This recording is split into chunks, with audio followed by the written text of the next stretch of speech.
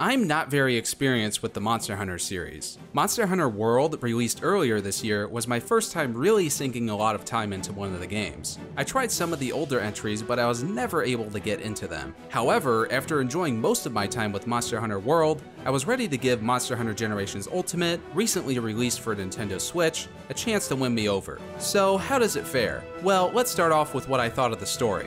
This is going to be the shortest section of my review, because if you're looking for a story, this isn't the place to get it. You're just a hunter hunting monsters. That's really about it. But for this style of game, I don't necessarily think having a compelling story is needed. All I need is some cool monsters to hunt and I'm good. With that being said, let's get into the gameplay. You'll start your journey by choosing a male or female hunter and customizing their appearance, which does feel a bit limited in terms of the depth of customization available. After that, you'll be thrown right into the world of Monster Hunter. If you're a newcomer to the Monster Hunter series, learning the ropes is going to be the hardest part of your journey. This is not a game that you'll master in just a few hours. This is a game that even after a week or two of playing, you'll be discovering new tools and mechanics you didn't know existed, and adapting to how you should handle each battle. There are many different types of weapons you can use right from the start to battle monsters, and my recommendation would be to try every weapon until you find one you're comfortable using. For me, I ended up choosing the longsword. I tried using the bow as that was one of my most used weapons in Monster Hunter World, but the controls for all of the ranged weapons just didn't feel right to me. All of the weapon types do feel unique in their own ways, which is worth complimenting. There are also hunter styles and hunter arts, which further customize your playstyle. There are 6 different hunter styles, all of which affect how you'll tackle combat. For instance, aerial style will give you increased aerial movement, making your character more acrobatic,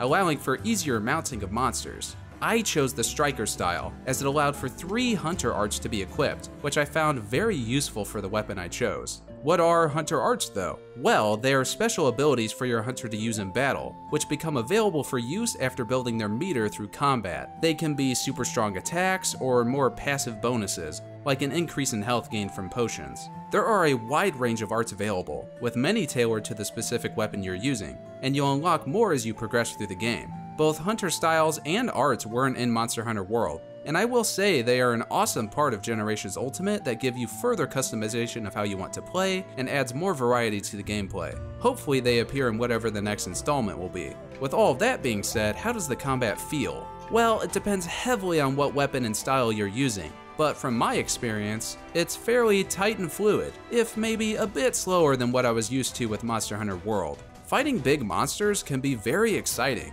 especially once you get into the later game content. It's fun trying to learn and overcome each monster's varied attacks and finding their weak spots. There's a very large variety of monsters in this entry. It'll take quite a bit of playtime before you see them all. After slaying a monster, you'll receive monster parts, which help you to craft better armor and weapons, then allowing you to face the greater threats ahead. There's a massive amount of gear to craft. It's always exciting to see what the new armor set looks like after defeating each new monster. However, crafting these new sets will require a bit of grinding, and unfortunately the grind could be too heavy for some. There's a bit of RNG at play here with what parts you get, which can make an already very grindy game even more grindy. I didn't find this to be a big issue, because the grind at least feels satisfying once you finally get what you set out for, but it's worth pointing out. It can feel a bit tedious at times. There are a few other issues I take with the gameplay as well. The locations you're transported to for hunting have a nice variety, but the way the maps are designed with loading screens between each zone can be a bit jarring,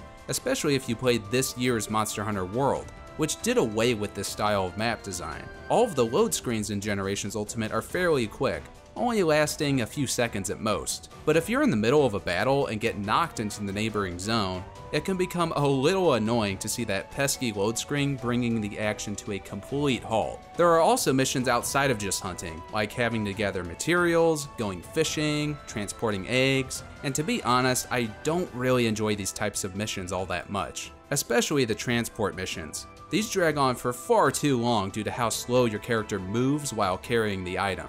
Even combating monsters can feel a little clunky at times, mostly due to some aspects that I'd label as artificial difficulty. Why is it when I drink a potion, I have to stand completely still, and then my character has to do this silly pose? It just leaves you open to attack, which is a very strange design choice, and can become quite frustrating. But if you really have to, you could just run into the neighboring zone and heal up there after the load screen, but that would get old very quick.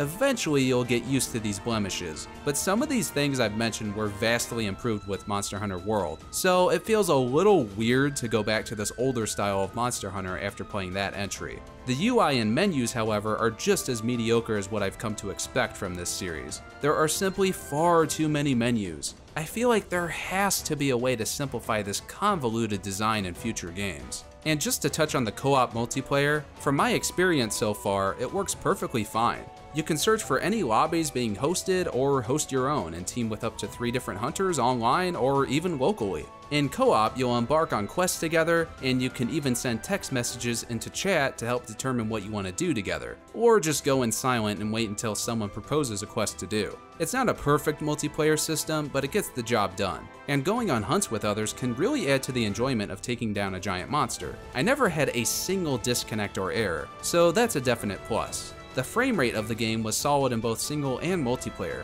running at 30 frames per second. But there was one area in the game with a lot of moving grass where it started to chug a bit. Other than that, it was smooth sailing.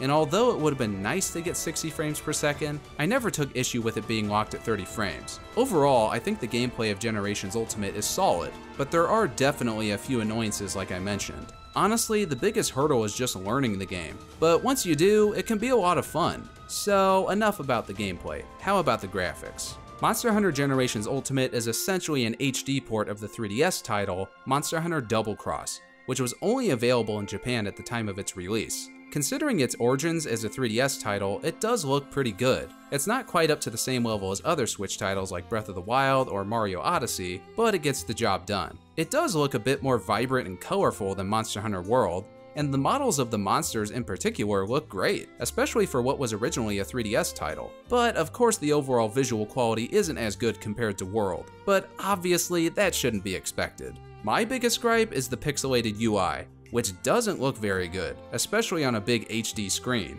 I would have appreciated a more crisp looking UI. I also think the HUD during hunts is a little too big. It takes up quite a lot of space on screen. I wish there was an option to make it smaller. I will say the game really shines visually in handheld mode, where most of these nitpicks don't matter as much, since having something like a larger HUD has its benefits on a smaller screen. Alright, let's move on to the sound. The music in Monster Hunter Generations Ultimate gets the job done, although outside of the themes for the different hubs, I don't think much of it is very memorable. The sound effects of the monsters and environmental foley are well done, helping to immerse the player into the hunt. It's not an impressive achievement in sound design or anything, but it's acceptable. Alright, time for the verdict. Monster Hunter Generations Ultimate is the first Monster Hunter game to land on the Switch, and I believe that if you're a longtime fan of the series, there's a lot for you to enjoy here.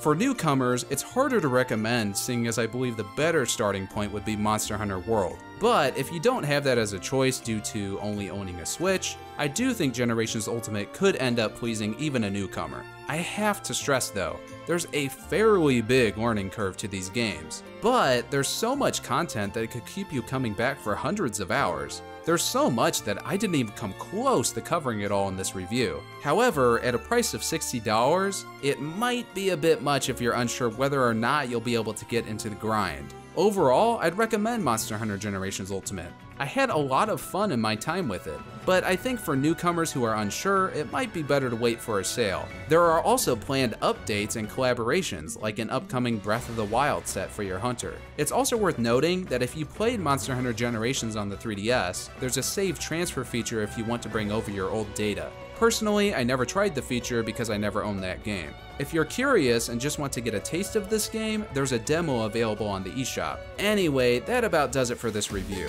Thank you all so much for watching. I hope you have a fantastic day, and I'll catch you later.